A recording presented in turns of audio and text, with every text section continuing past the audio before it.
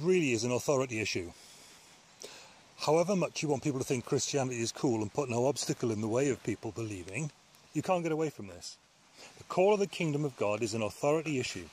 And if you aren't presenting it like that, you aren't presenting it. Jesus came in Mark 1:15.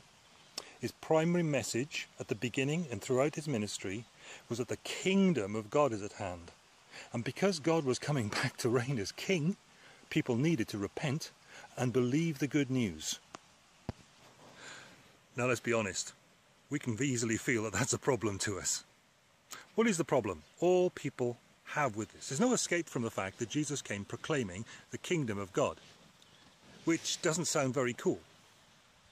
But why do people have such a problem with that? Well, the biggie, of course, is that our fallen human nature is rebellious by nature.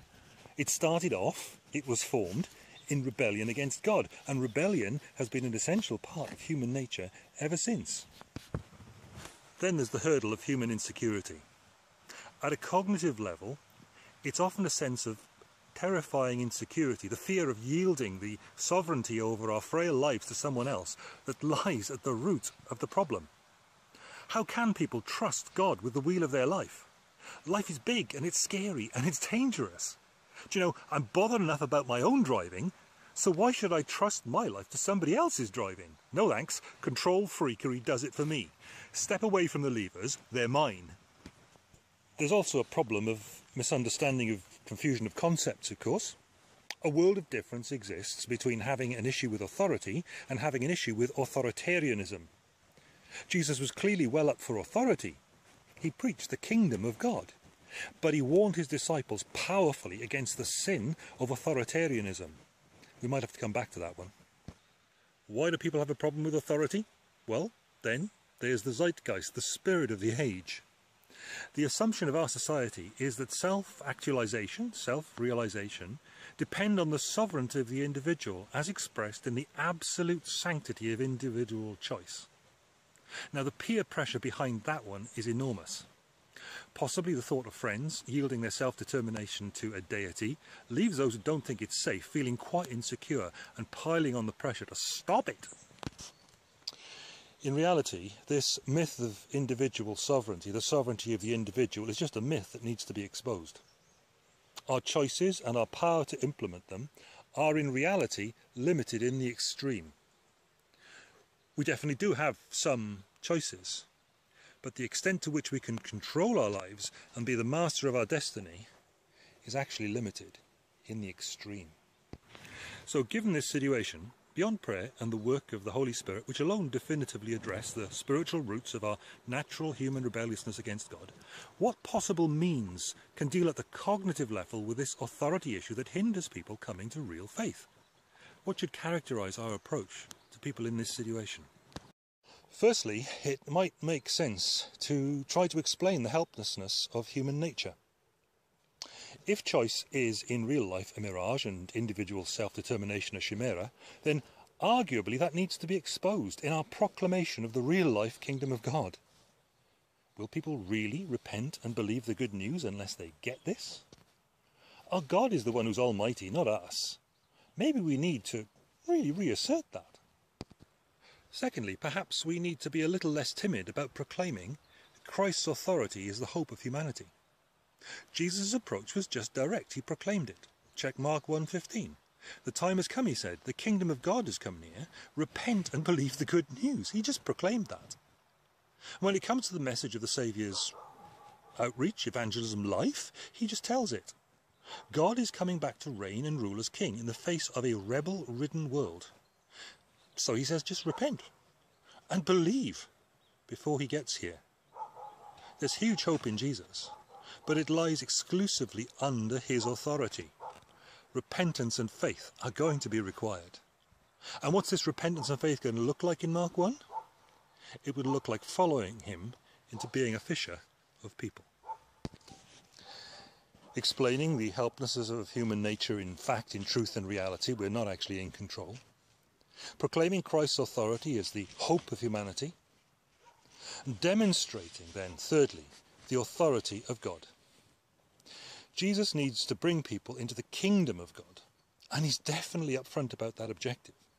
But as soon as he has announced it, he sets about directly demonstrating that he is genuinely the king, that his authority is real and not usurped.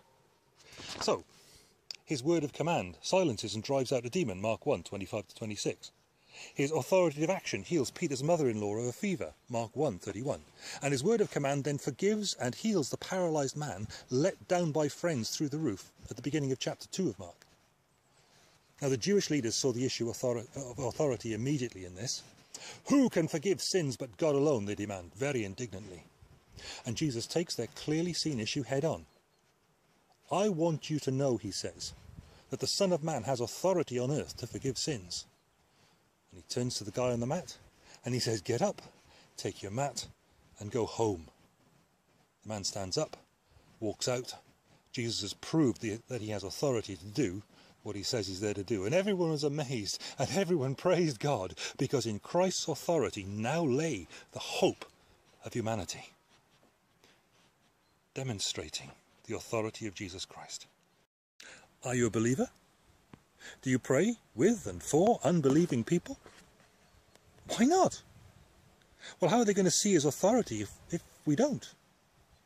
Forgive me, it's an awkward question, but it's one that needs to be asked. How do we get over this issue that people have with authority and the authority of Jesus Christ, the kingdom of God? Testimony, testimony, testimony. We really need to get better at testifying, not just to the credibility, but also to the safety and security of yielding our lives to the call of the kingdom of God, to his authority. We need to be able to give logical reasons for faith, of course we do, but we are so much more than brains walking on sticks. Our souls cry out by nature for much more than just thinking, and that much more comes to us as we live as the citizens of the kingdom of God, safe, secure, finding our place in the world under his actual authority, not careering round in a panic at the frustration of our authority. Then finally, may I suggest, showing how Christ's authority gets exercised against authoritarianism. That authority and authoritarianism, the difference lies primarily in the way the power gets exercised. Authoritarianism wrests power from others and uses that power to serve itself. Authority is quite different, and you see it in the lifestyle of Jesus. He doesn't demand authority, he commands authority. He has it, it's his, you can see it, and he uses it to make life better. Not for himself, the way authoritarianism does, but for other people who live under his kingship. We need to show Christ's authority gets exercised then against authoritarianism. Peter, following Jesus' earlier teaching, warned starkly against lording it over the flock of God in 1 Peter 5:3. No doubt Christ's words on authoritarianism still rang in Peter's ears. You know that those who are regarded as rulers of the Gentiles lord it over them, and their high officials exercise authority over them. Not so with you. Instead, whoever wants to be great among you must be your servant, and whoever wants to be first must be slave of all.